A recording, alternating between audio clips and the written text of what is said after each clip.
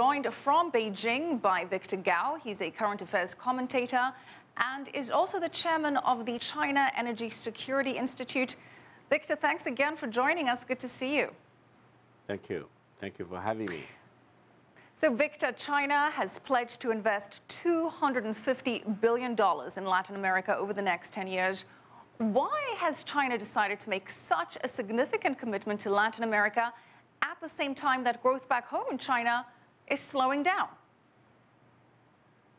Well, first of all, you may have heard that China now is very busy with the so-called One Belt, One Road initiative, which is very much of a Eurasian concept. However, the Eurasian concept is not exclusive to the Chinese growth stories at present. And I would say that Africa as well as Latin America are very much in a prominent position as far as this China-led growth initiatives are concerned. Between China and Latin America, even though the distance separating them is great, there is actually high complementarity in the economies of China versus the Latin American countries.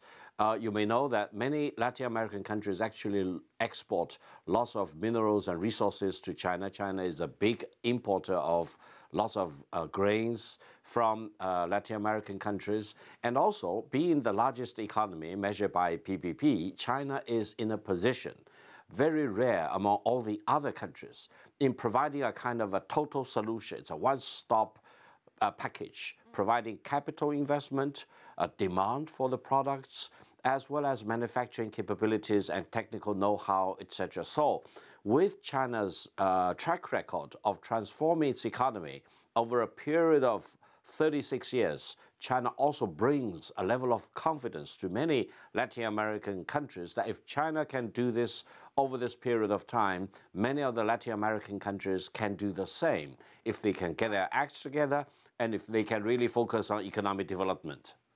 Right, China's certainly leading the way in terms of an example for emerging economies. And Victor, one of the highlights of this visit is the proposed agreement on a cross-Andes railway, which would link Brazil's Atlantic coast to Peru's Pacific coast. Now, what would China's role in this be, and why would this be beneficial to China? Well, you may know that after the opening up of the Panama Canal, there has not been a lot of thinking or large investments in the kind of a pan-Latin American growth development model as a whole.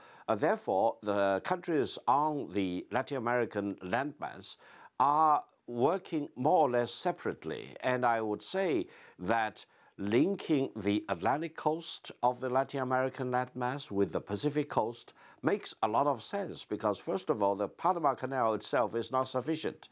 And sometimes if you can transport goods through railways or even highways between the two coasts of the Latin American landmass from the Pacific back to the Atlantic coast, that actually makes a lot of sense. Therefore, I would say this proposal to build up this infrastructure connectivity between the Atlantic coast and the Pacific coast of the Latin American landmass will enable many countries, including landlocked Latin American countries, to really emancipate their productivity and make their goods and services much more valuable when they have easy access to the coastal ports for ultimate export to the ultimate destinations in the Asia-Pacific region. Both China and Latin American countries will benefit hugely from this infrastructure initiative. Well, Victor, one of the traditional relationships between Latin America and China has been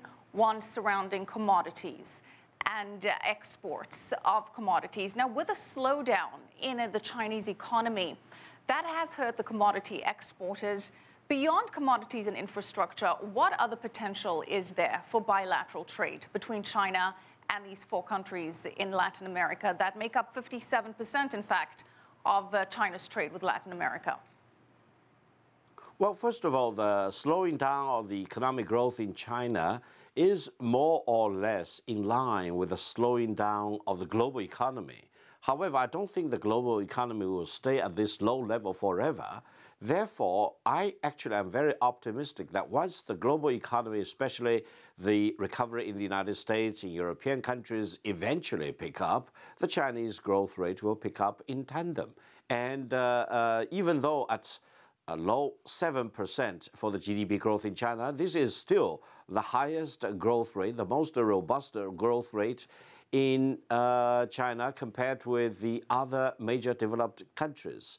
So therefore, I'm actually not that pessimistic about the medium term and the long term growth rate for China. Now, between China and Latin America, as I mentioned, China actually can provide a total solution, one-shop package. But also, I would say, if you go to Latin American countries, there is a huge need for manufacturing capacities. And I think in this particular sense, now that China has actually an overcapacity of manufacturing, this is a good time for China and many Latin American countries to cooperate so that China can really help itself, but also, more importantly, help their Latin American counterparts in helping them to beef up their manufacturing capacities. In China, we have an old saying, without industry, you really cannot create wealth. So this is the time that with the Chinese help, Latin American people and countries can really beef up their manufacturing capacity and create many jobs,